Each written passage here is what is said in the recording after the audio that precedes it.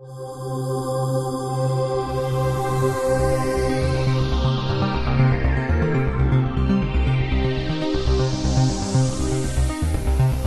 back to the Scarab Solutions Ancient Art Podcast.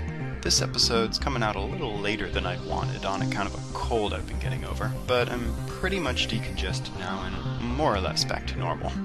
In this episode, I want us to take a look at a cute little pyxis from Corinth. A pyxis is a specific type of Greek vessel used to store cosmetics, jewelry, or other trinkets. They come in a variety of different shapes: squat basket-like, cylindrical jars, box-like, and spherical, as we have here, along with a separate lid and handles. This pyxis at the Art Institute of Chicago is dated to about 580 to 570 BC, towards the end of the Greek Orientalizing period, late 8th to mid-6th centuries BC. The Orientalizing period is a time when the Greeks renew contact and trade with the different civilizations of the ancient Mediterranean and the ancient Near East, after a long period of isolation during the Greek Dark Age and Geometric period. This is a fascinating time of rediscovery, invention, and assimilation. Albeit not the most politically correct term, the Orientalizing period has nonetheless stuck. The term refers to the tremendous cultural and artistic impact that the renewed contact with ancient Near Eastern cultures had on the blossoming civilization of Greece.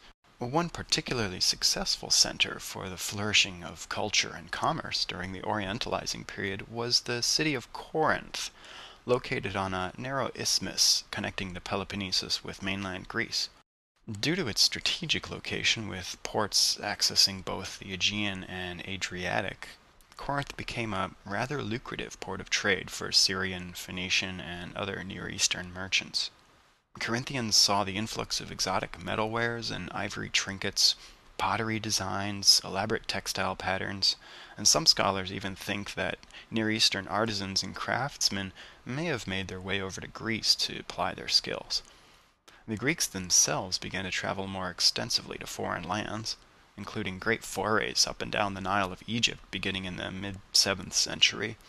And all this exposure to foreign artistic motifs and conventions, long-standing monumental architecture of ancient civilizations, new stories, cultures, myths, and legends had a tremendous impact on the visual arts of ancient Greece. The artisans and consumers of Corinth had a particular appeal for the Near Eastern aesthetic, or at least their spin on what was seen as quote-unquote Oriental.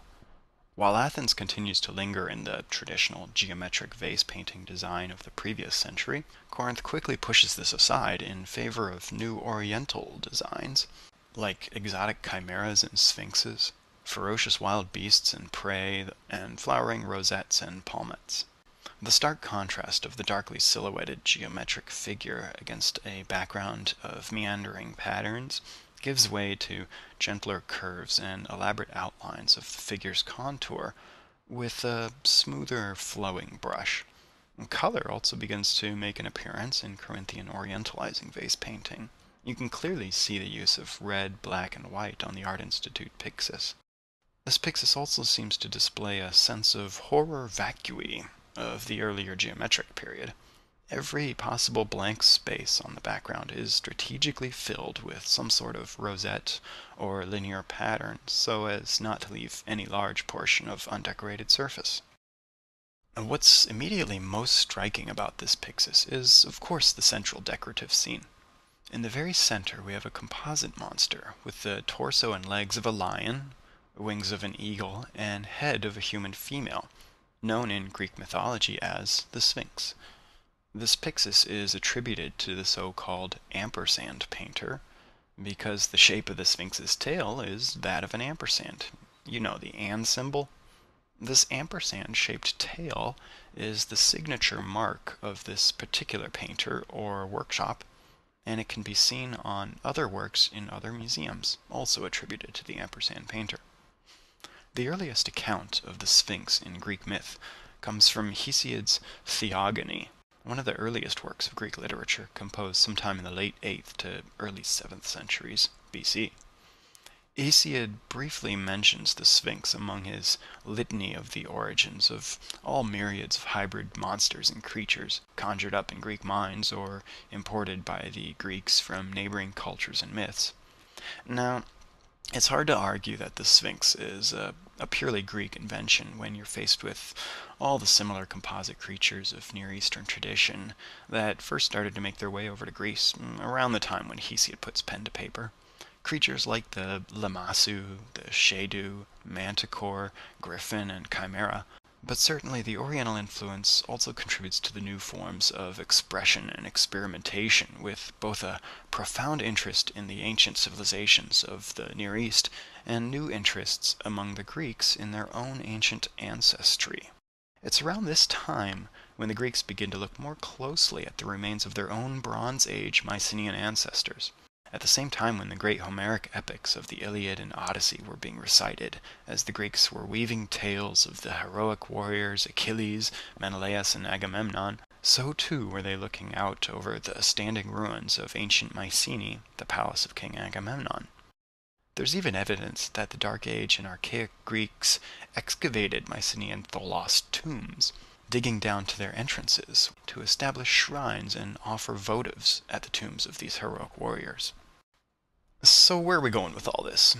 Well, the central Sphinx is conventionally seen as some sort of Near Eastern or Oriental influence. Okay, I'll buy that.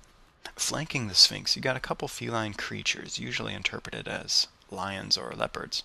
Felines, particularly lions, are very prevalent throughout ancient Near Eastern art in architectural relief from the walls of ancient Babylon and Persepolis to the smaller decorative arts.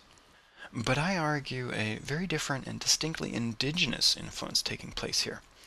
See how the two lions have their bodies turned inward towards the central Sphinx, but their faces gaze outward with giant blank piercing eyes fixed upon you, ferocious beasts of prey staring you down.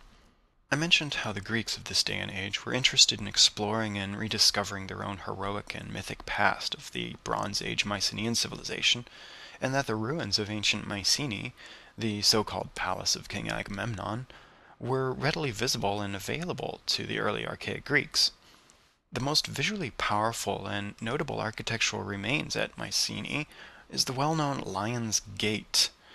Here we are confronted by two colossal lions, their muscular bodies rearing up on a central platform. Their faces are now lost, and the dowel holes suggest that they were carved separately. The way the dowel holes are positioned and the form of what's remaining leads most scholars to believe that the faces were likely turned to gaze outward, staring down at the lowly people passing underneath the monumental gateway. Throughout ancient Mediterranean and Near Eastern cultures, and even well beyond into the Middle Ages of Europe, lions are a common emblem of kingship. The effect of this in-your-face confrontation by these gargantuan beasts conditions the viewer approaching the gate. The Lion's Gate conveys this message of, "Beware, know that the king within is as mighty as a lion." The Lion's Gate was in plain sight of the Greeks. In the day when monumental art, architecture, and sculpture re-emerged from a long period of dormancy, it's not surprising that they'd look back to their country's former glory, while also incorporating ideas and motifs from exotic civilizations abroad. In the mid-7th century, the Greeks began creating their first monumental temples in stone. Perhaps the earliest known stone temple in Greece is that of Apollo at Corinth, with a date somewhere between 670 and 630 BC. And in a couple generations, the Greeks settled on the sort of temples we think of when we think of Greek temples, with the surrounding columns, called a peristyle, the pitched roof, and the triangular pediment, all that sculpture above the east and west sides. The earliest known Greek temple of this style is the one to Artemis on the island of Corfu, just off the west coast of Greece. Built around 580 BC, right around the time when the Art Institute's Pyxis was created, the Temple of Artemis displays a magnificent pediment with a sculptural motif that should be pretty familiar to us by now. Seen from their sides, two great cats poise with their muscular bodies ready to pounce. Their faces are turned outward, just as in the Lion's Gate, gazing at the tiny worshippers below as they make their approach to the house of the maiden huntress Artemis. In the center of this pediment between the lions stands the Gorgon Medusa, a fiendish creature with snakes for hair, said to be so ugly that her gaze would transform you to stone.